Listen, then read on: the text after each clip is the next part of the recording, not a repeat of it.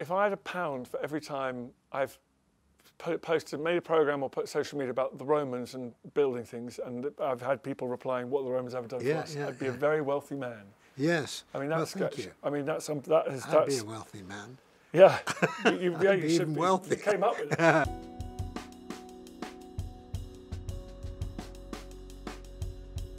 If they find the Endurance, would that be as exciting for you as these other, as Erebus and Terror?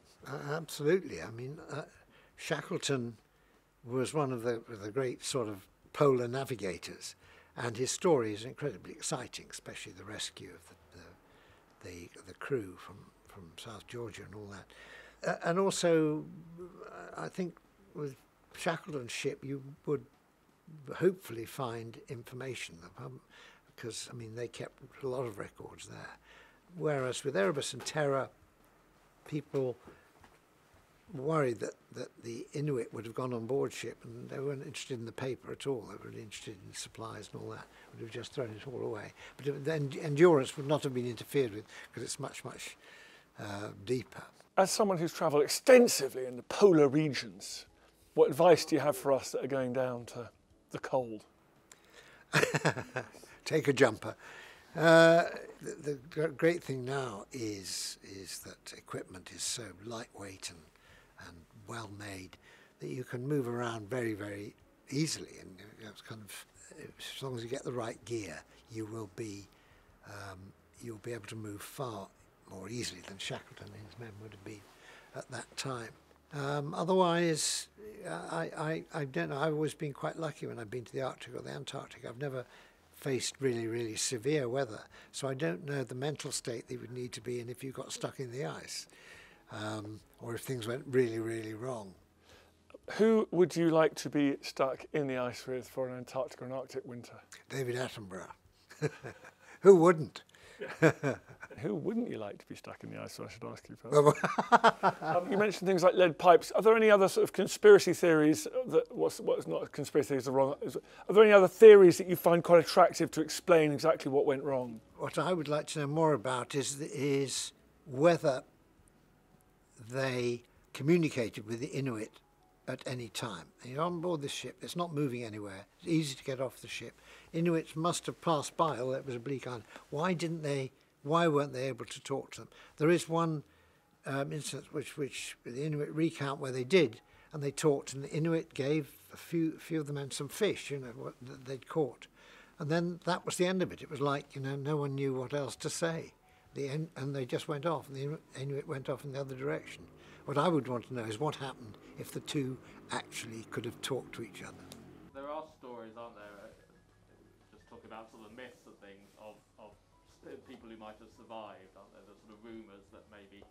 Oh yes, the big ginger, the big Inuit, the big... Yes, well, I don't know, I mean, I thought that Dan Simmons, he wrote the book, wrote the book Terror, that's right. I mean, he obviously sort of had, he made this legendary creature that eventually did for them all a huge, monstrous polar bear, which others have said, well, that was, what he was describing there was a state of mind, and their mental state, and that's something which you can only speculate about. But I would imagine after that time there must have been some real desperation. And I would love to know what kind of state of mind they were in when they left the ship. We ask everyone what's the moment of history they wish they could have witnessed, and would you like to have seen the last few months of Erebus and Terror's life? I would like to have been in the Antarctic when they got further south than anyone had been ever before. Because writing the book, I got to know some of these guys. They're very ordinary people going to sea, just sailors with families at home. And yet the small number of people, whatever it was, 120 of them, were the people who at one time had gone, the only ones who'd ever gone that far south. And I think that would just been an amazing moment, especially after what they'd have gone through. And I'd like to have been there. What luxury item would you take on a polar expedition? Oh, I don't know. I'd probably take a very, very nice bottle of grappa. Crap, I wasn't expecting that. Yeah, there we are, you see. Yeah, what a man of, well, I suppose, a traveller like you, you've tasted them all. When did you feel most in danger during your career of travelling and exploring? Well, there was a number of occasions, usually on light planes in storms. And there was one part of the journey we had to fly from North Greenland to the Svalbard. And we weren't really filming at that point. It was just we'd gone off course because we were supposed to land in Svalbard earlier. We couldn't find an airfield, so we spent the night in North Greenland. And then we flew, and the conditions got worse and worse, and the plane began to shake, and it's a small plane, and you feel every bump of it. And then suddenly we came out of the cloud, and the roaring, broiling ocean was about 50 feet below us. I mean, it was one of those moments where I thought, we're going to hit the water, there's no other way.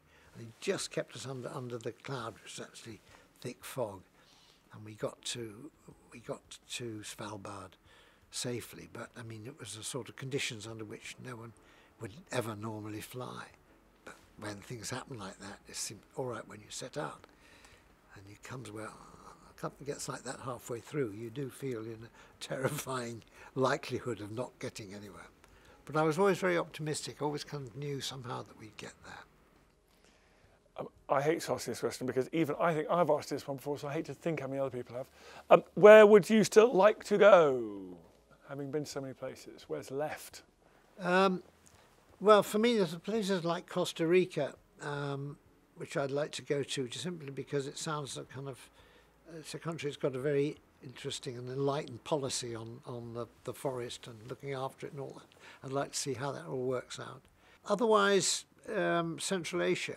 I still really haven't been up into the mountains in the Stans and the Altai Mountains. I'd love to go there, where all the great sort of invasions of Europe seem to begin in that land up there in the mountains of Central Asia, Genghis Khan and everybody else. So I'd quite like to go see why they left.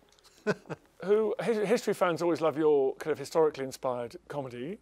Did you have ideas for sketches that never quite made it, but around other historical episodes? Well, yeah, I mean, we did quite a lot for the life of Brian, which wasn't considered to be quite the right spirit to be included. The stuff that's on the cutting room floor was even naughtier? No, it wasn't on the cutting room floor. No, it was just ideas when we were writing it. And we hadn't kind of homed in on what the life of Brian was going to be really about, i.e. authoritarian religious movements and all that. So we had scenes like someone, I think Peter, ringing up to try and book a table for the Last Supper and having problems, sort of 12 Thursday night, you must be joking. All right, when you can do 3 tables of 4 and put them close to each other. No, we've got to be on the same table. It was one of these ridiculous things. Oh, we do you all right, we do you Monday night.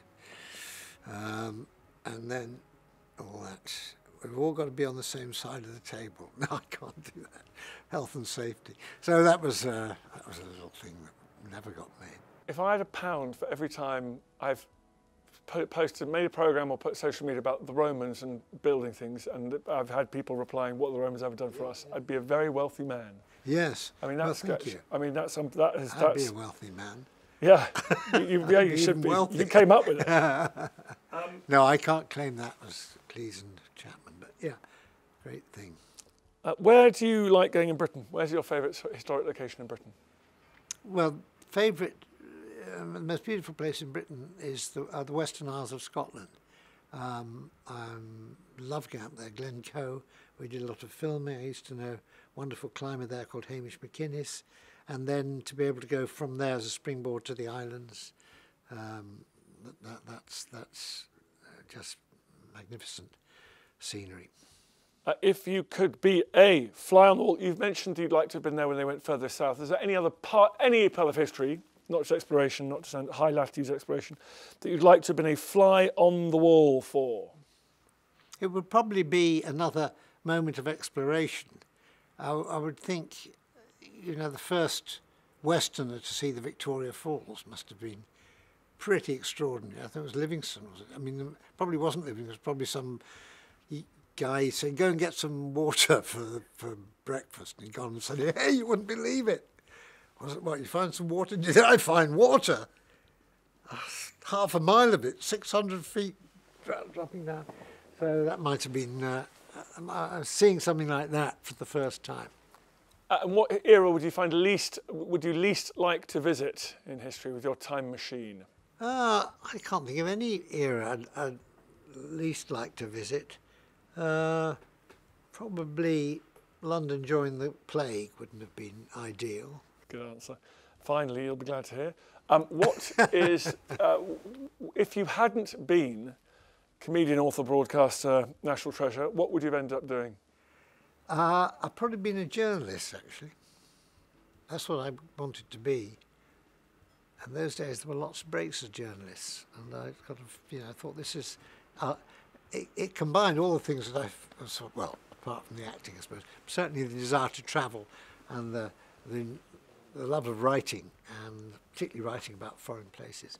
A foreign correspondent would have suited me fine. Did you always love travel right from the beginning? I wanted to travel, yes. I was always fascinated and curious about the world from when I was very, very young.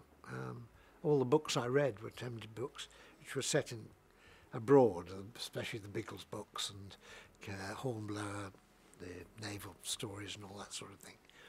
Any foreign name, because of foreign names and places like the Gobi Desert and the Equator and I don't know, all these sort of the Amazon River itself, just I knew I'd never see them, so they grew in my imagination. Has the meaning of travel changed in your lifetime? When you were young, you thought you'd never see these places. Yeah. Now, people expect to fly halfway around the world to a wedding and at the drop of a hat. I mean, it's become mass market, it's become popular. Even new generations of people in China travelling all over the world, so recently lifted out of poverty. Does it mean something different now? Is it less special or is it still magical? I think it can be magical. It depends where you go and how you go. I think what's happened, because we can get to places very easily, what we've done is tend to make them into sort of places we find at home, only with 24-hour sort of sunshine or whatever, with better weather. I still think the attraction of remote places on Earth where people haven't been still is an adventure, which is what I always liked about travel, not knowing what was going to happen. Whereas the other side of it is accessibility, which is certainly hugely, hugely improved. But accessibility to what? Just somewhere that will be more comfortable than home. I always think that travel is about a complete change to your existence and your way you look at the world. It's not about comfort. A lot of it's about discomfort. And that's the only way you sort of find things. And people say to me, oh, you've been abroad, you've eaten that terrible food. Well, it's not terrible food to the people who cook it. It's actually probably better food than you'll get in a sort of takeaway here and all that. So I think that part, learning a little bit from the rest of the world, is what it's really all about, rather than saying that I can just use the rest of the world as a background for my own sort of time off. Most depressing sentence in the world is when you go to a hotel and say, what's the Wi-Fi password? Yes. Yeah, exactly. Yeah. Thank you very much indeed. Okay, great. Lovely.